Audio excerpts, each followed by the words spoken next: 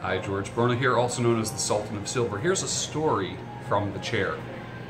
I have a guy that comes to me about every 6 to 8 weeks. He's growing his beard out. And he noticed that in the time before he would get his beard trimmed or shaped, he wasn't going big. He just wanted it nice and full and wanted it shaped. His wife would not understand him. And the reason was that she was hearing impaired. And the longer his stash got, the more she couldn't understand him because she relied heavily on lip reading. And they didn't realize that together until he started growing everything out.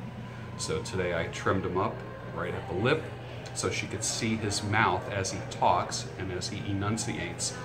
All of a sudden, communication is miraculously clear.